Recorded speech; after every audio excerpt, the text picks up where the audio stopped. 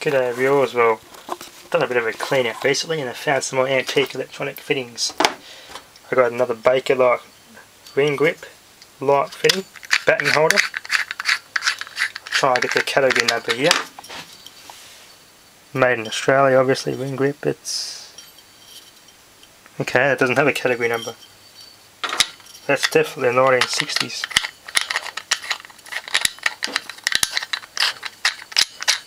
And I think this could be a 60s or 70s bulb. Either it's a Chinese counterfeit or it's an original 60s style or 60s bulb. You can tell by how that filament's held in. It's a pretty old style. So that could be an original bulb with this fitting. So I'm going to keep that. That bulb still works too, so I'm going to keep that one. A fridge bulb. That's the same type of fitting. This is also Bakelite. The bulb I think could be blown. Yeah, it is too. Melted the connection off. Connection's melted. Try and get this thing undone. Got a lot of stuff to show you today. So this is a category or catalogue number, whatever it is, H875 0.5 amp 250 volt. Small little baton holder for these little bulbs.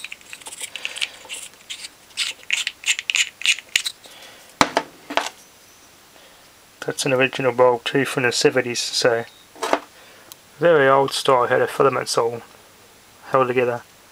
But unfortunately it's blown. You see the imperfection in the bulb. But that lasted a long time. So I was going to use this to drive a flyback transformer. This CFL ballast inverter.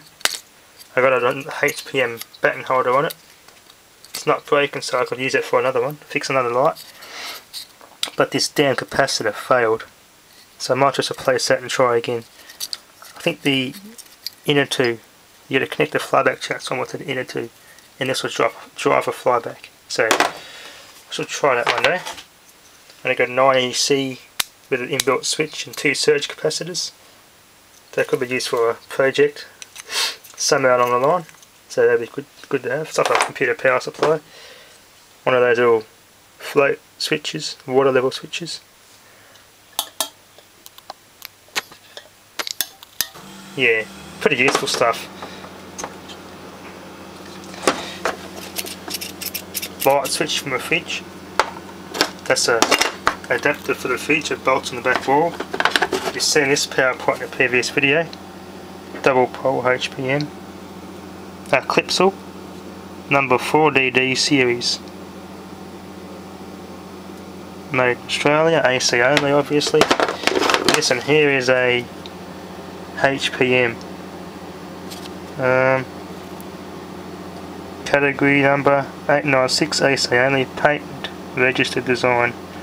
No series number on it. But yeah, it's designed to bolt like that onto your wall. And you stretch it that way. So that's a good one to keep. I've got this 1960 or early 1960s era light, or one of those architrave switches. Goes on your door frame, light switch. Sort of like this type. That's a 1960 or 1962, probably that early 60s. Category 550 HPM, 10 amp light switch, 4-way. You can twist this little thing out and pull it out and either mount it that way or that way. So that's a good one. And a clips or fan controller, which still works. Hook up a fan motor to it or something like that, or a light, use it as a light dimmer. And I got this really old, I think it's a kettle cord. Kitchen appliances used to use it. It doesn't tell you the brand though. It says 250 volt 1 amp on the plug, 250 volt 3.5 amp on the connector. So I don't know what brand that is, but pretty old.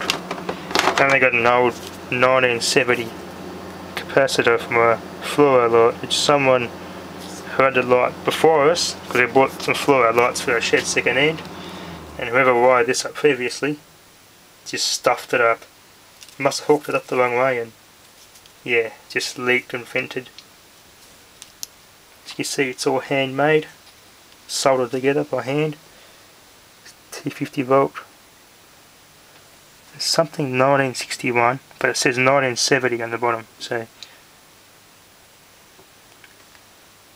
can't make up the name.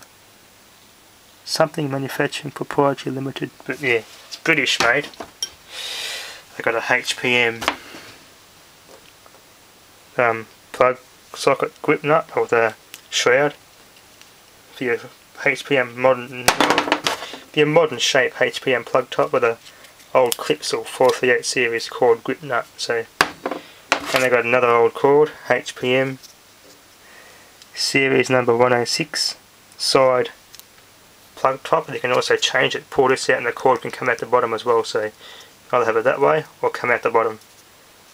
But yeah, it's just a normal 10 amp standard one with a motor, 4-way electric motor wire I put on it. And I got this old air conditioner, Swampy, just a main switch out of an old evaporative air conditioner I got found at the scrapyard. On, off. It's just an outdoor weather switch, EGA the brand. Got this old American TORII brand, Tory brand plug top. It's a Bakelite, 15 amp, 125 volt. So yeah, one of those reliable ones, but yeah, American type. So yeah, I got some other few goodies. Old decal, I think it's a HG 1973, I think it might have been, model. HG Kingswood decals. Those two are the only ones that survived, the rest are all broken. This is off the boot, Trimatic. There was a 186 Trimatic Kingswood. This is a badge S186. Right, definitely going to keep these ones. Trimatic, I'll get that to stay if I can. 186 Trimatic, that's how it went. Yeah, that was a good car. I got a spare battery terminal post clamp, I needed that. That's got a blown filament at the top. I'm going to try and overvolt this on the Variac, so that might be interesting to pop. And one of these old reversing horns. I'll show you a little bit about them later.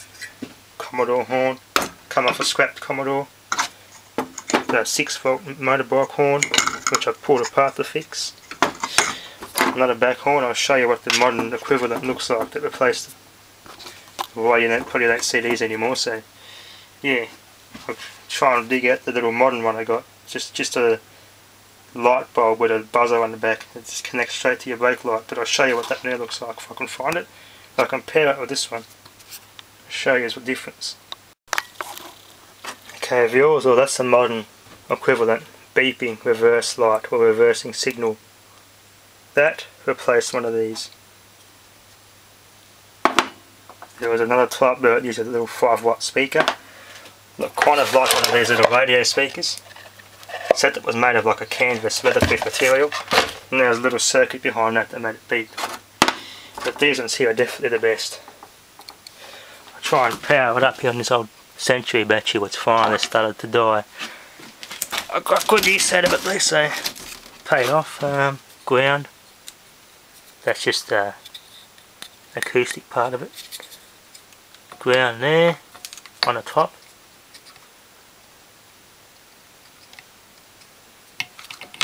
Very hard to get a good ground on this.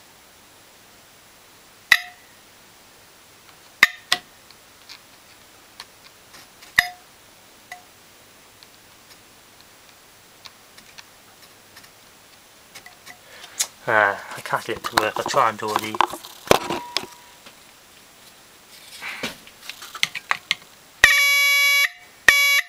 Yeah, that's what it sounds like. Here's the one I pulled apart which didn't work. I found out why, I got moisture in it. But that's the actual, all that is there is just a disc horn. Just miniaturised and older type. These older, very older type ones were bigger physically. And it's made by Niles.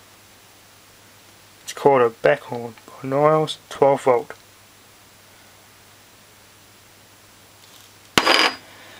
That's the bit that all the beep of the bit that contacts and switches on and off to make a beep. This one actually got burnt out, but there's a little resistance wire that it heats up, and this bimetallic strip contacts and brakes contact on this little contact here. It twists it downwards. Try and do this by hand if I can. So basically what it does is the little wire there heats up. This will just pull back as it cools down, contacts, and goes like that again. So yeah, it's only controlled by this little bit of wire which heats up and warps this bit of metal. And that's this getting hot and cooling down and flexing and going back into shape, which contacts and makes this thing beep. It makes that car horn beep. Grounded with a resistor. So yeah, that just bolts underneath the back of a postie van. These are off, yeah, that red van out there. Goes underneath the back, and this goes to your brake light, and that's your back reversing signal lamp. So yeah, and that's the modern day ones, which they all sound the same nowadays. See if I can get this needed power up, but I don't know. I need a bit of get a big long bit of wire. There.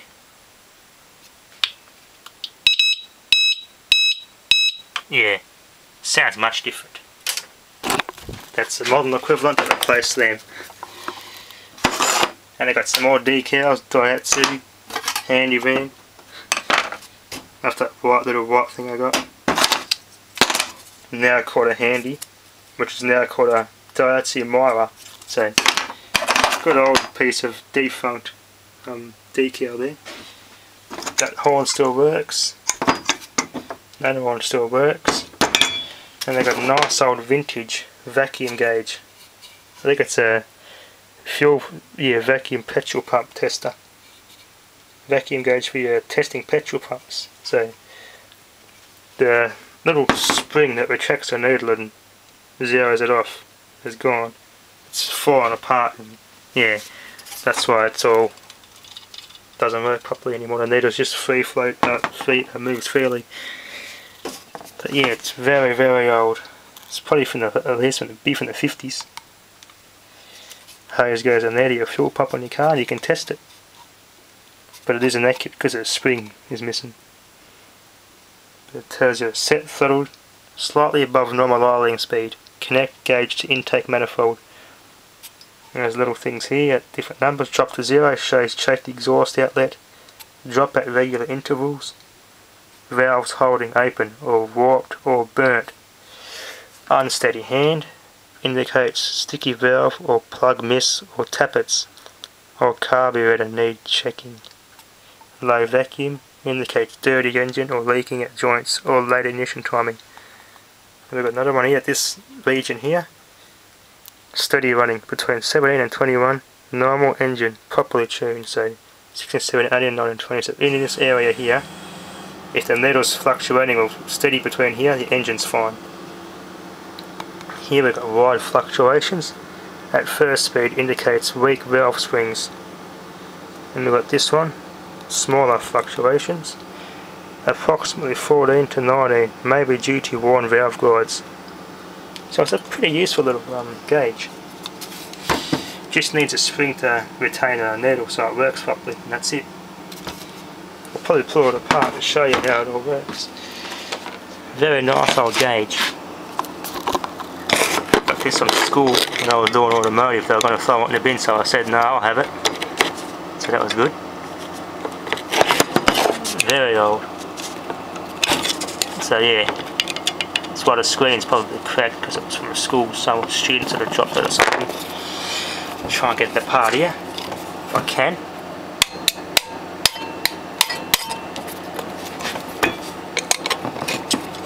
Very hard to get these apart without damaging them too much, these old gauges.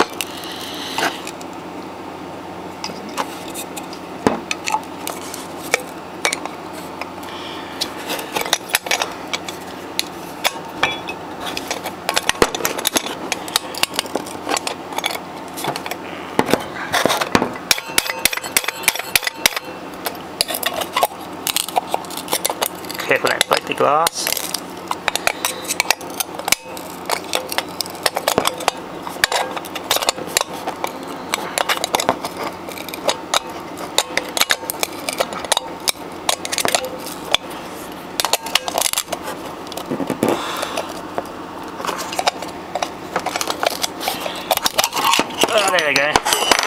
Yeah, you can see it's been cracked. Glass just falling apart. 2 screws at the back here undo. I'll do that to show you what the mechanism looks like.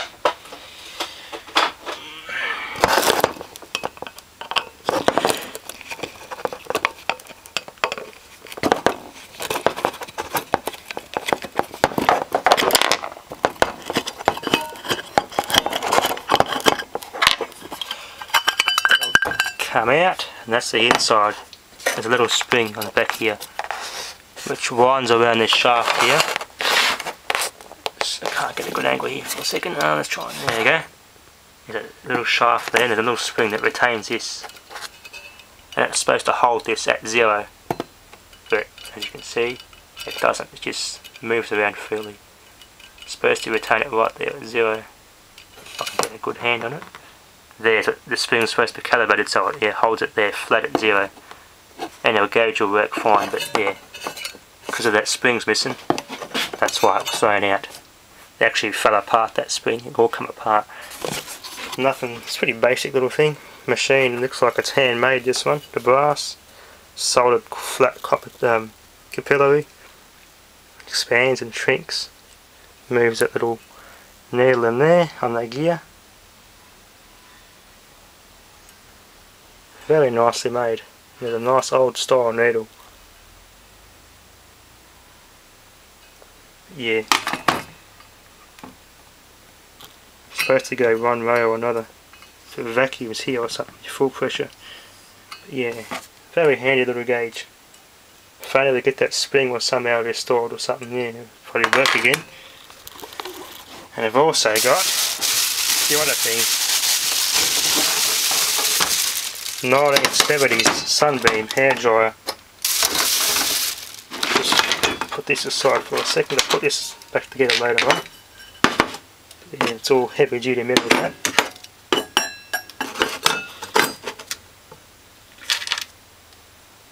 I'm going to put the glass, there it is.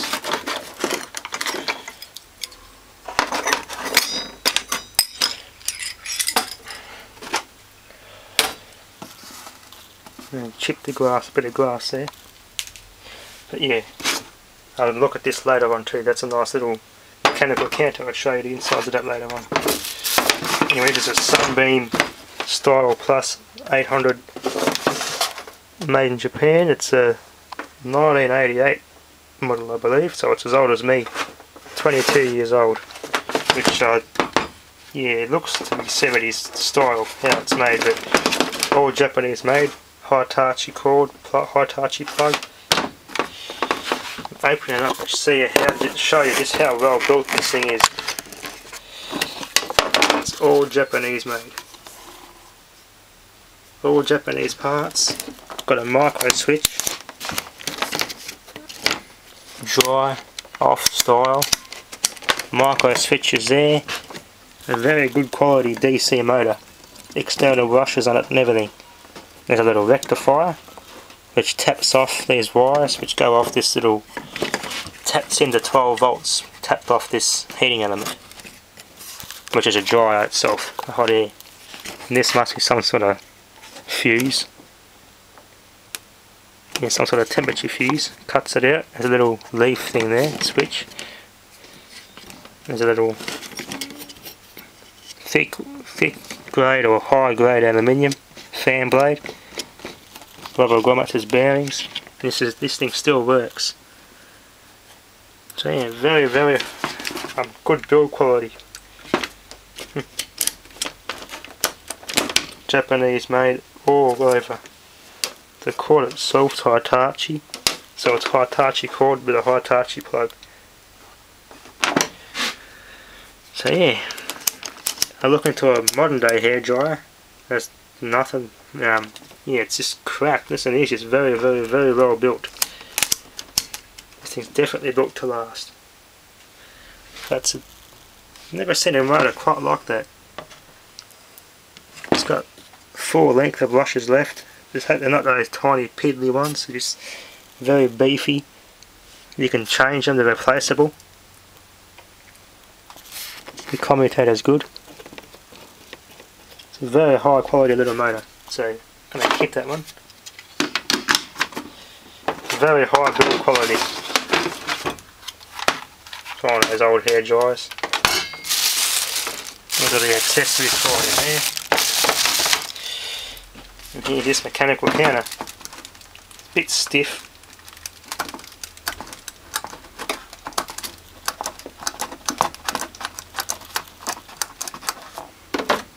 I'll open it up and show you what the insides look like.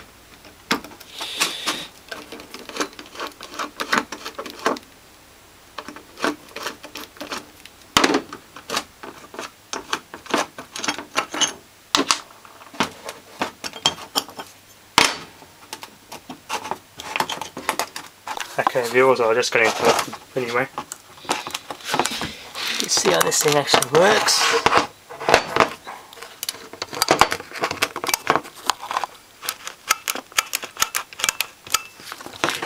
They get better lighting in here. Yeah, you see the little Geneva wheels behind there. It's that alarm here that pushes on a gear like that and turns that wheel. Try and show this thing moving from the back if I can. Yeah, you can see how it all works. If I put all these, there you go, just reset itself. I'll start again.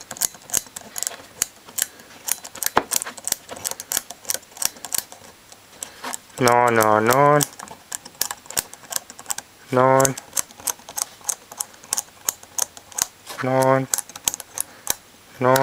Start this in. Should be able to see this little thing reset. Fucking, there you go. They turned and they all reset to 0. So it's pretty. Gotta love those old mechanical counters. Anyway, yeah, that concludes my collection of random fittings. Random stuff for projects, car horns and good old Kingswood decals. So yeah, I'll probably try and find more of these if I can. There's light switches. I'm pretty sure I've got about 4 or 5 of them, but this is the only one I found. That's just a Bakelite switch. I'll try and pull it apart for you. I'll show you how it pulls apart. Basically what you do, you gotta turn it and it pulls out. And that's the switch itself there. And you can swap it around to whatever position you want to mount it. It locks in, and that's it. Yeah, you gotta even center it properly. That's like a, yeah, I'd say that's probably melamine actually, not plastic. It's got that ceramic effect to it. You got little arrows here with the HPM logo, which you can turn this whichever way you want it. Fit it in. Turns that way. That's it. Pretty little, simple little design. So yeah, that concludes my collection of random antiques and random old stuff and useful kind of stuff. And something to have a bit of fun with. And this will probably overvolt with a Variac, so I'll put that aside. So yeah, thanks for watching.